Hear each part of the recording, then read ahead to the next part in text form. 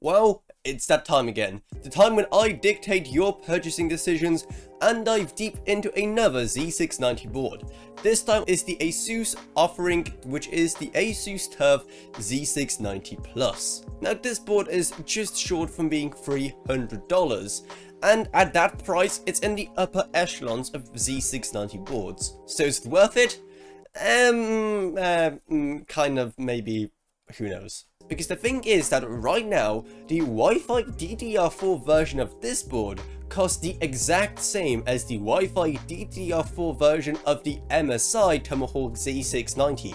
Another fantastic board which I covered on this channel before, so that video is going to be up in the iCards. And when choosing which board represents the better value, there's quite a few things you should keep in mind. Firstly, starting off with CPU power delivery, things are looking pretty good for this board. It has 14+ watt power phases, rated at 80 amps. That is actually pretty solid stuff, and combine that with both an 8-pin and a 4-pin for the CPU, and wow, your processor is going to be getting a lot of nice clean power. Now, even though it sounds fairly decent, the MSI Tomahawk, on the other hand, has 16+1 phases.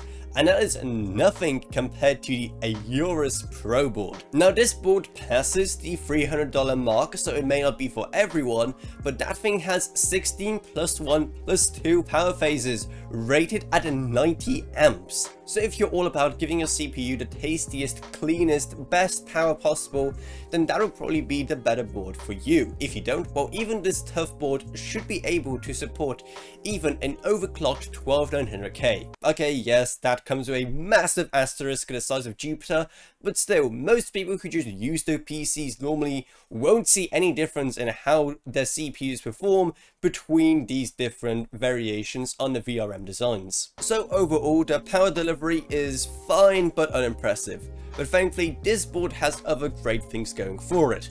For example, PCIe expansion. Naturally, you have your main PCIe Gen 5 16x slot, another physical 16x slot at the bottom, and an in-between 2 1x slots, and ooh, look at that! That's something you don't see often in boards anymore, a PCIe 4x slot. Now, whether you like this or not will really depend on what you need. Even I don't know if I like it or not, because naturally there's still a lot of people out there who use PCIe 4x cards, and there's a lot of them on the market still. And we can all agree that just from a looks perspective, having a dedicated 4x slot for your 4x card looks way better than having it take up an entire 16x slot, even if electrically it's only 4x. So if you do have a 4x card that needs a comfortable home, well, this motherboard might be just the thing for you, because you just don't see them often nowadays. However, what most companies do is just simply put another physical 16x slot right there in the middle, just for the sake of compatibility. And there's clearly enough space for it there, so yeah, like I said,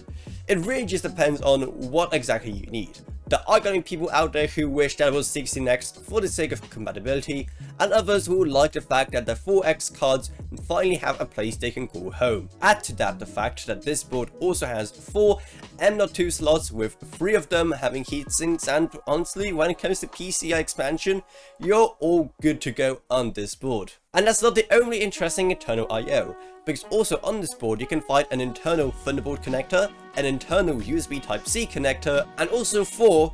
Wait, what? Really? Yeah, apparently you only get 4 SATA connectors on this board. Like, I literally even covered B660 boards on this channel that cost half as much, but still have 8 SATA connectors. And yes, I know many people nowadays may not need that many SATA connectors, but still, it's just one of those things you expect to have as standard in such a high-end Z690 board. So I have no idea what the excuse is here. Anyway, disregarding all of that, let's move on to the rear I/O, and oh my word, what on earth is going on here? What am I even looking at? Did someone arrange this blindly? What is going on? Why are there like random gaps everywhere? Why are these things not aligned? What am I looking at? Okay. Disregarding all of that creative placement of the rear I/O, it's actually fairly decent. You have a total of 6 USB Type-A ports, and look, not a single one of them is USB 2.0. All of them are at least USB 3 speeds, which is pretty awesome. if not for the fact that, well, 6 USB Type-A ports will probably still not be enough for many people. And there's clearly space for more. They could have just added at least 2 more USB 2.0 ports here, just even for our mouse and keyboards, to make this experience a lot better. Because the thing is that a lot of people need a lot of USB capacity, but not bandwidth. Things like keyboards, mice, stream decks, audio interfaces, that kind of stuff just requires a lot of USB ports, but not really a lot of bandwidth. So while it's cool and all that they can say that all of the USB is at least USB free, at the same time it makes it kind of more difficult for the user because, well, you're going to be running out of those 6 USB Type-A ports very fast. But hey, at least you have some pretty fast USB Gen 3.2 by 1 or whatever, I don't know. I've gave up trying to remember exactly what all these weird USB names mean nowadays, seeing how they changed them what feels like every other weekend. Thankfully, to make up for the lack of USB Type-A, you do have 2 USB Type-C ports, which you don't see often in Z690. And one of them is even USB 3.2 2x2. No, USB. Please, stop. This is nonsense. This is pure nonsense. Please stop it with these names. Disregarding all of that USB nonsense, you also have HDMI and DisplayPort for integrated graphics, plus also 2.5 gig Ethernet. So all in all, it's an interesting board, right? It does a lot of stuff right.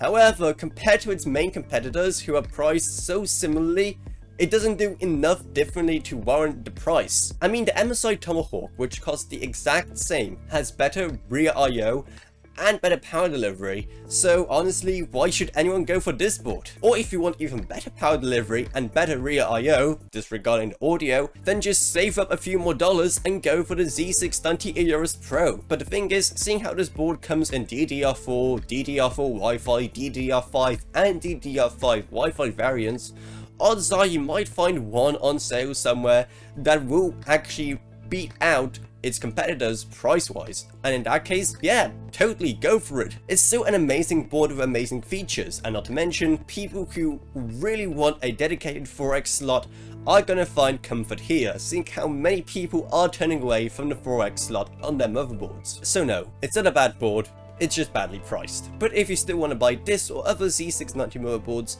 then our Amazon links are going to be down in the video description below. But you know what isn't badly priced? The merch at our merch store, which is going to be down in the video description below. We just got some new awesome designs in, so definitely go and check them out. And if you want to help support the channel in other ways, we also have our Patreon.